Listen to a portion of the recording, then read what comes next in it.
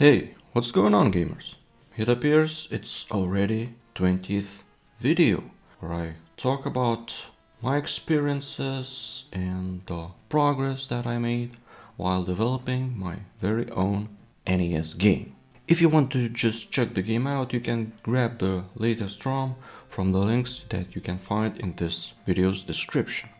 So I'm gonna be completely honest here. After putting out my last video, I did not have a solid plan what to do next. The only thing that was clear that I need to expand the game by adding more content, so the ROM would no longer be half full. I don't think there's a finished NES game in existence that has such huge empty chunks of memory as in my game. Of course, adding just random stuff because you have to is obviously a recipe for a disaster. So I had to spend some time to just think things through and plan my next moves. I usually make my task list on some random sheets of paper or on some old notebook like this. But as you see, it gets messy quickly and I sometimes even lose those pieces of paper. So this time I created a digital document where I managed to compile a smallish list of tasks that I should do next. I also printed it out because it is quite satisfying to cross out completed tasks with a pen. So the first thing from that task list I did was to inform the player what item is equipped. One of you suggested that it might be good to show equipped tool above the head of the player character, like in Harvest Moon. I thought that too, but on second thought it did not fit my game well, because in Harvest Moon you don't run around fighting things. You're completely safe to show off what tool you have equipped. In my case, imagine that you're running from the horde of angry monsters and you stop for a second to show off that spear that you just equipped. So instead of that, I decided to show equipped item in the status bar using two sprites. Since I started messing with the status bar, how about improving the daytime indicator? For some reason this indicator up until now used sprites. Not sure why, maybe I planned to do some animations, but I never did. So since now I'm using sprites to display the equipped tool, I decided to replace the sprites in the daytime indicator with background tiles. I made the celestial bodies a bit bigger and now they even have different colors. So in total now the status bar is using 4 sprites. The sprite 0 keeps this bar in place when the map scrolls. 2 sprites are for the equipped item and the last one is at the end of the stamina progress bar. So I still have 60 sprites available for my game characters and various items. Unfortunately, there was an issue that became more apparent when I started updating those background tiles in the daytime indicator. The main problem was that I was writing to the PPU way too frequently and way too much during the NMI, especially when I even didn't have to, and that created random glitches. Let's look for instance what happens when Mario stands still. Yep, exactly nothing. The same behavior is common throughout most of the popular titles. Meanwhile, in my game, I keep writing those same column tile values to the name table over and over, and that's bad. So I finally started implementing checks if I actually need to update that particular tile column in the map. The same thing for the color attributes as well, especially since the attributes don't have to be updated that frequently. There still might be some occasional glitches, but I hope I will eradicate them as the time goes. So how about that content expansion, you might ask? For starters, I added a new room in the alien base, and it's meant for none other than a huge and scary boss. Like, come on, what's some NES game without a boss? Of course, they weren't that common in the early arcade ports, but even the Super Mario Bros. Has Bowser. Since I mainly played later NES titles while growing up, for me, a huge boss at the end of the game is very important feature and must have in every NES title. But for the moment I just added a tiny werewolf as a placeholder to run around in this room. Notice the boss room has this dark area below. Hopefully you will find out what's it for in the future. I decided to leave the door open to the boss room at all times. Maybe for some reason the player might decide not to fight the boss. You can leave anytime you want, but once you leave and return back, the boss health points will be refilled. But instead I closed off the corridor in the base that leads to the crash set, so you can't go there if you haven't defeated the boss. I used the destructible tile feature for this door. It was great because you could only destroy a particular type of tiles with your super hammer. So I was pretty sure that if I used some other tiles, you won't be able to break them. After the boss is defeated, I set the flags for those door tiles to destroyed, and the door should open up. Unfortunately, there were some instances where the door opened in completely different name table, or it created some kind of impassable invisible blocks. So it was clear that the destructible tile system wasn't perfect and I needed to put some work into it.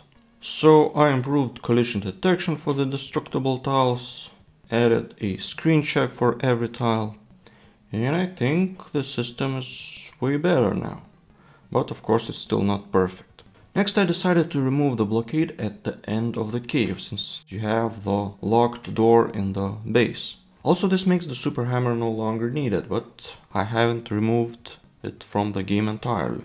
As one of you guys suggested, I decided to make a part of the cave completely dark. I simply divided the existing cave into two parts. One is the regular one and the second one is the dark cave.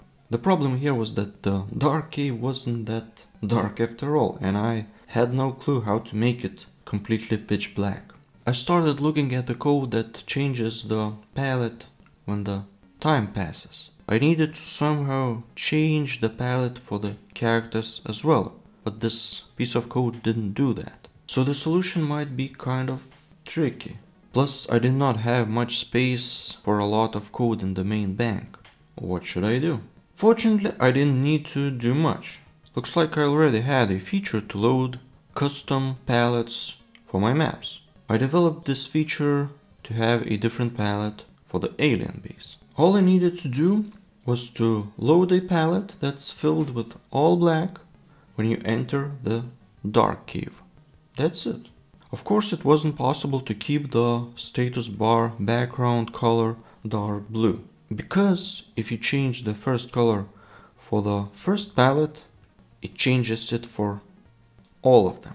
Okay, so we have a pitch black cave that's filled with werewolves.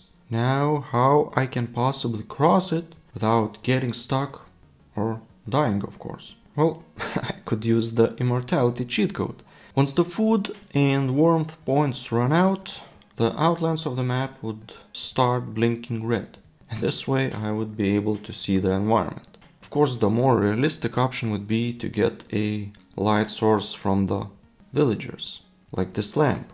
Not sure if it actually looks like lamp, but that's the best thing that I could fit into 16 by 8 pixels.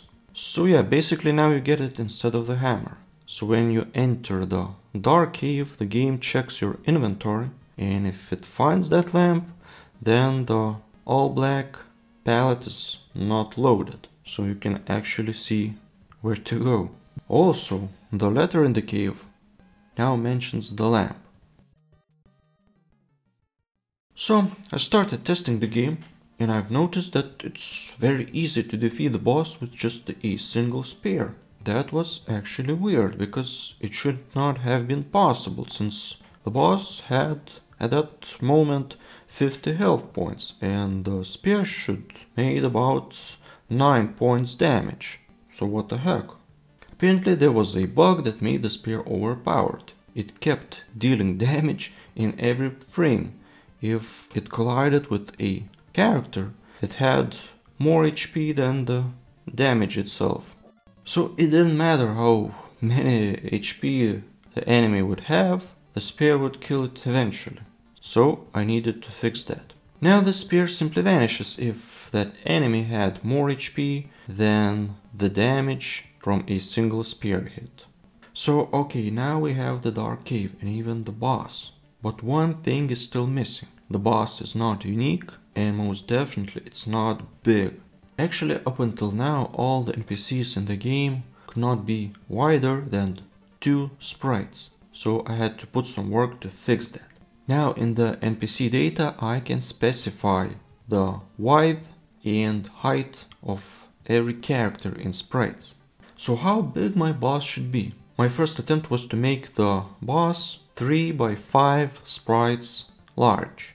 But for starters I did not draw any graphics, I just wanted to display a very basic rectangle. Soon I faced a problem that I can't simply reach certain frames with my 8-bit index. With the bunny graphics being just 2 by 2 sprites, I could easily store the pointer to a first frame and then using my index table I could reach every frame I want. But for the character that's bigger, I could no longer use those indexes because the distance in bytes from the first frame to the last one was much greater than the maximum 8-bit number. So instead of using indexes for each keyframe, I started storing pointers for the data. This not only let me to have greater data ranges, but also I could reuse the existing keyframes and delete repeating data. For instance, I don't really need to have different death frames for every direction. So now I can reuse the single frame data by using the pointer instead of repeating the data 4 times. Since I no longer have restrictions on the data, I decided to make the boss a little bit bigger. I thought it would be difficult to make the boss symmetrical and reuse those tiles if it would remain 3 tiles wide. So why not to make it 4 tiles wide instead? So it was finally time to start drawing the boss. I started from the frame that faces forward and drew a frame for each direction, plus an attack frame. The new problem was that I could not simply add walk animations. Basically I used up all the tiles in the Alien Beast tileset and there were no free space to add something else. I guess I would have had less problems if I made just a side scroller. But since now I need to have frames for the characters facing up, down and horizontal directions, I need way more tiles. I figured I could reuse some tiles from the attack frames and stitch together something that looks like walking. It's not gonna look amazing, but I think it's still better than the character just sliding around. Now look at him running. The Screen Tilts Metasprite feature was perfect to create those animation frames. Even though I don't use the binary Metasprite format in my game, I still saved my boss frames in it. I can easily copy and paste assembly data from each frame. Also one more thing, perhaps for the future, I need to hide sprites that have empty tile value. I have several sprites like that in some frames. So yeah, the boss ended up being not that huge. I think in order to have a much bigger one, I would need either to make it less mobile and use background tiles instead of sprites, or to be ready to experience a ton of flickering, which I don't like. Also I had a big issue with the boss's collision. To be exact, the boss had these blind spots where he could not make any damage to the player. When I started investigating, I found out that there were a bunch of magic numbers in the collision detection code. Looks like I've adapted the code for the previous characters that were much smaller. So this code wasn't working that well with the larger boss. So I had to go through the code and in most cases to remove the number 16, which was used for the character width and height. In some cases there were numbers like 12 or 24. I had no idea what was I thinking at that moment. That's why you should never leave so-called magic numbers in your code. It's always better to put a constant with a meaningful name instead. But I guess I get lazy sometimes. Finally, we can have a proper fight with the boss. Not gonna guarantee it will be an easy one, but I kinda doubt any of you will ever get to it. And to make the boss fight even harder, I composed this super annoying song that starts playing when you enter the boss room.